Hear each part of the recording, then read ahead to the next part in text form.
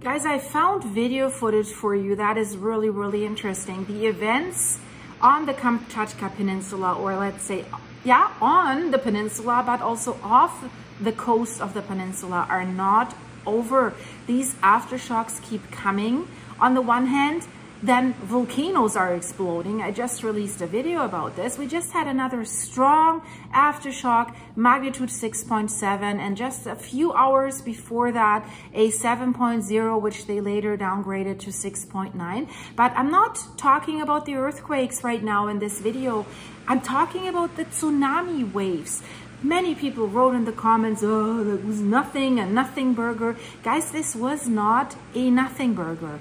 It has sent these tsunami waves across the Pacific, and we see damage, especially in California. I'll show you footage of that, but I also want to show you some footage. It's after the Kamchatka earthquake, when basically immediately the waves were hitting Russia, the coastline there in Kamchatka.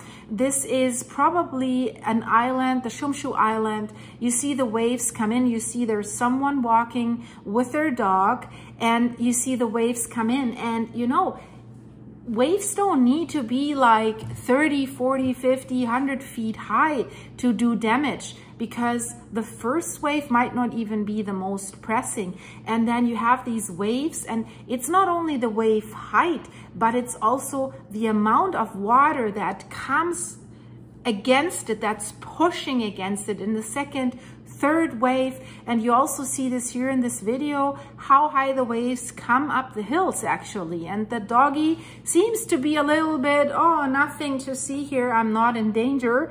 So a little bit surprising, but you see with how much force the waves push against this area. And tsunami damage, of course, it depends on the geology of the area. Here we have hills that hold it back a little bit, but if we have more flat plain areas that are more susceptible to that, we have more problems. And Crescent City in California is an area like that. We don't have high and tall cliffs. So now how officials are saying there's record tsunami waves that had reached Crescent City, especially the Crescent City Harbor in California.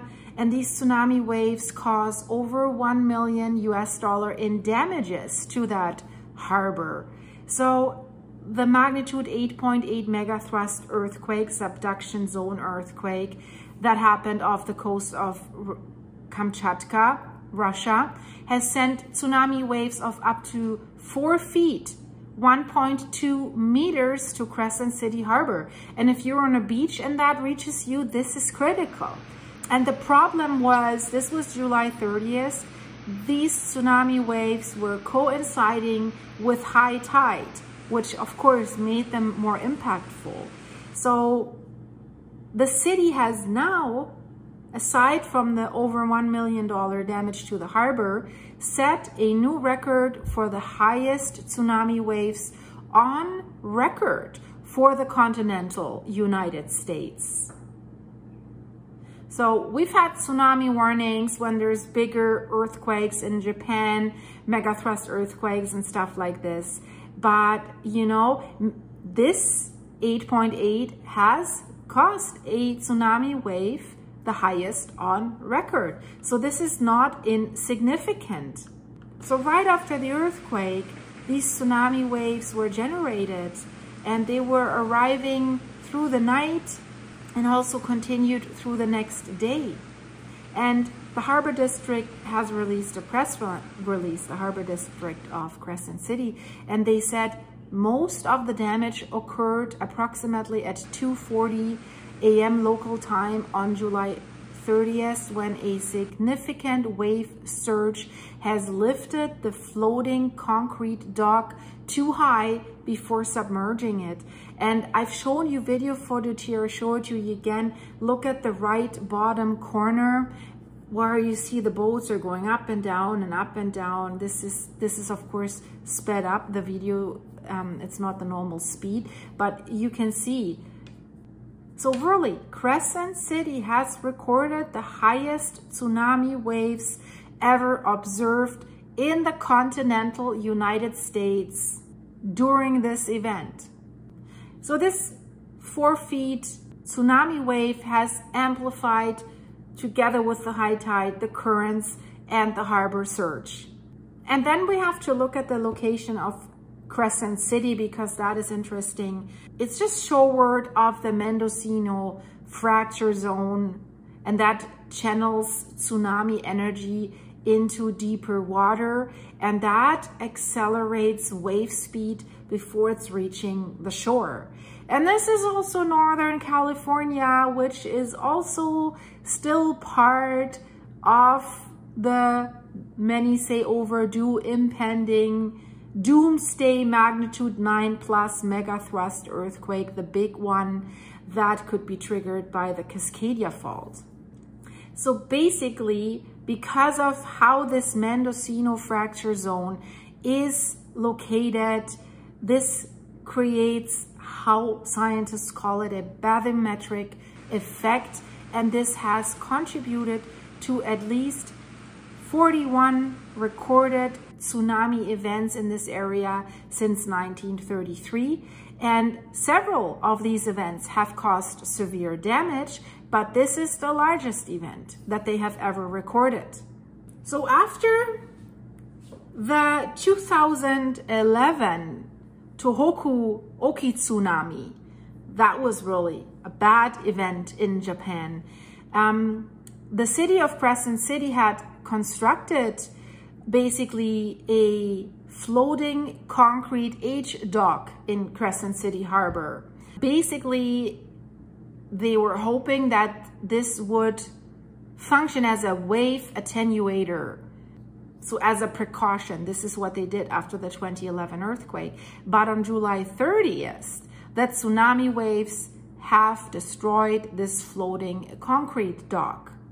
And it's not that this dock wasn't anchored. It was anchored by closely spaced steel pilings, driven like 21 to 37 feet, that's 6 to 11 meters, right into bedrock.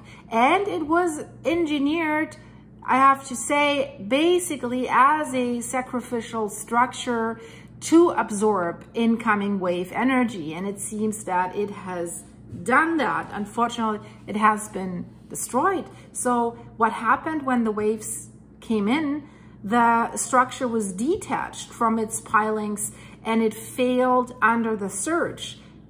But I guess as intended, right? So it has protected the inner harbor. So the loss of this H-dock has damaged electric wiring, of course, potable water lines that were laid in the harbor, and fire suppression systems.